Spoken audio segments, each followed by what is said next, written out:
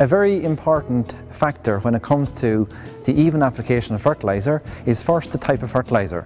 We have some granular can here, we have some urea, and also we have some a blend, which is a mixture of NP and K.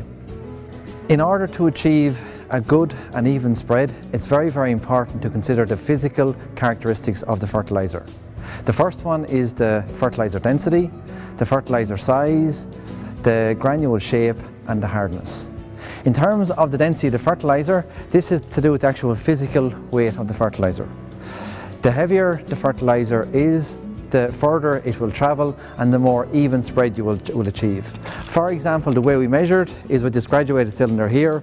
Can has a density of somewhere in the region of 1 kilogram per litre, while urea has a density of approximately 0.7 to 0.8 kilograms per litre. Urea will pose challenges when it comes to spreading on wider bout widths. The second factor to consider is the actual size of the granules. Again, the larger the granules are, the further they will travel. This is a sieve box here. Again, you place the fertilizer above the largest part of the sieve box. You shake it down like so, and this will give you an idea of the different sizes of the fertilizer granules. For example, when you turn the box this way, you can see the different sizes. We aim to have 80% of the granules between 2 and 4 mil to achieve a good and even spread. The larger the granules, the better on the wider tram lines.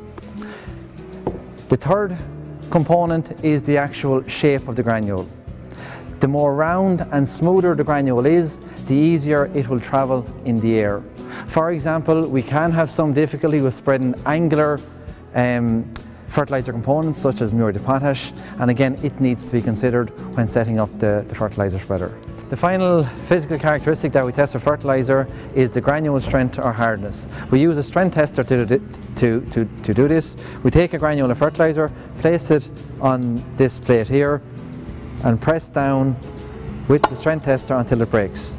This has given us a score of 6, and this is the minimum score that we would like for a good quality fertilizer to ensure that there's no breakage or shattering of the fertilizer on the disc during the spreading process.